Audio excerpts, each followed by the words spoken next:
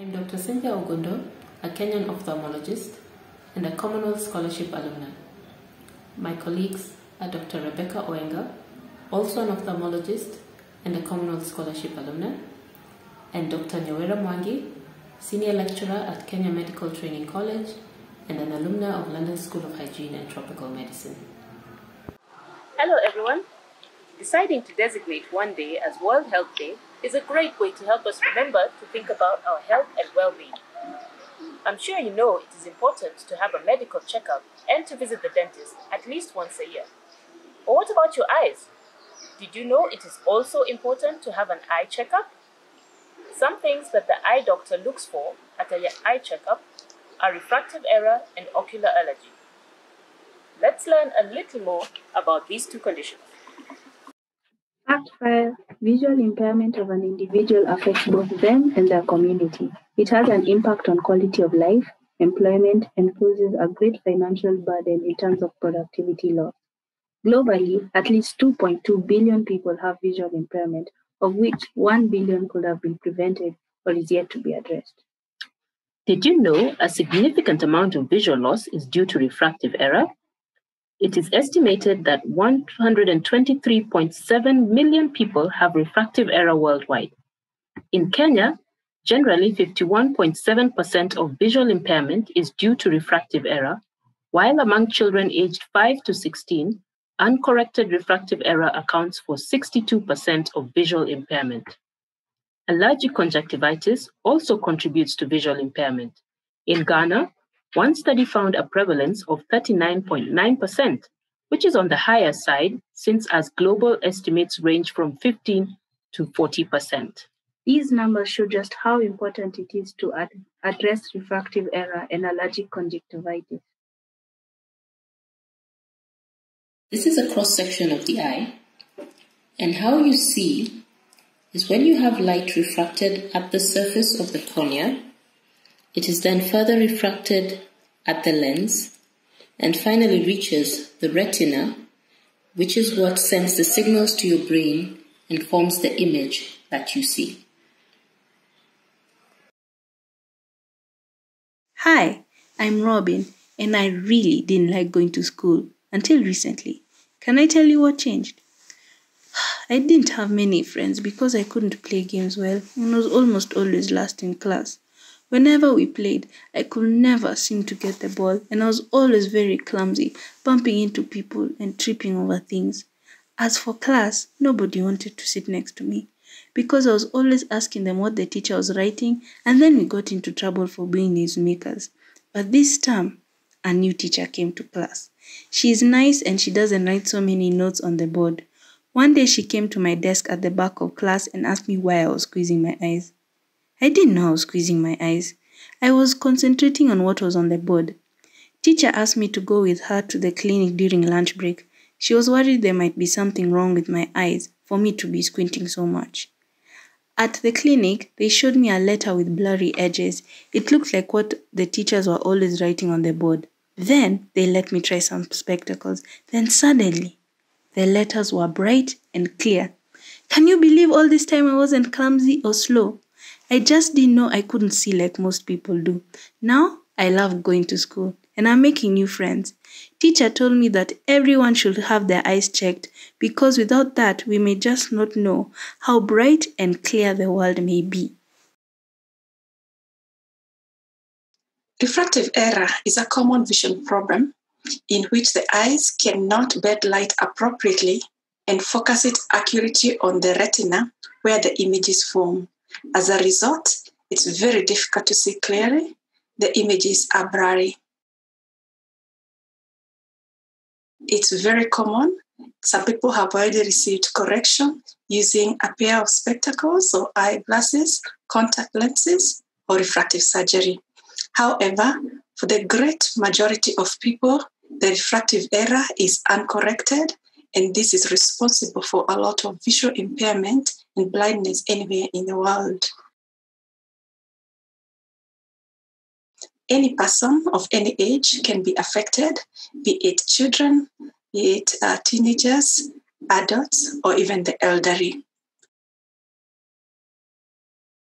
The four common types are myopia, nearsightedness, hyperopia, farsightedness, presbyopia, age-related loss in near vision, and astigmatism.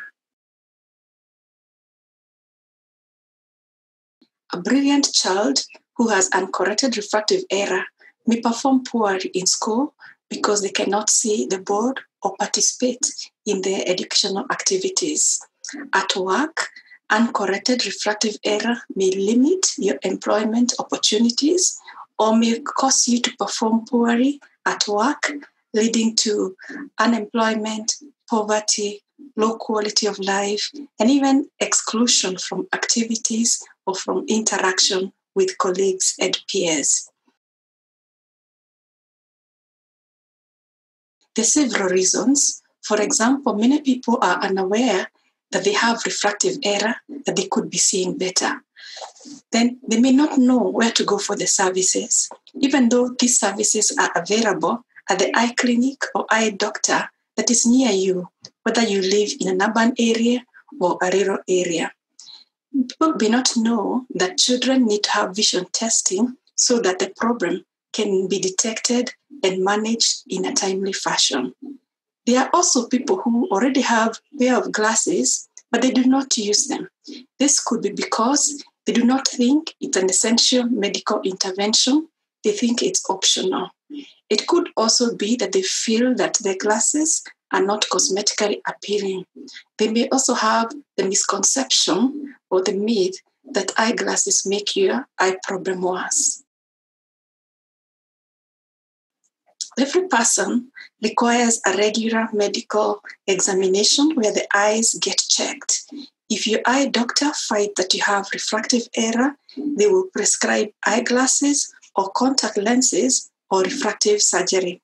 If you use this correction, your quality of life will improve. Ocular allergy refers to inflammation of the inner lining of the eye, known as the conjunctiva.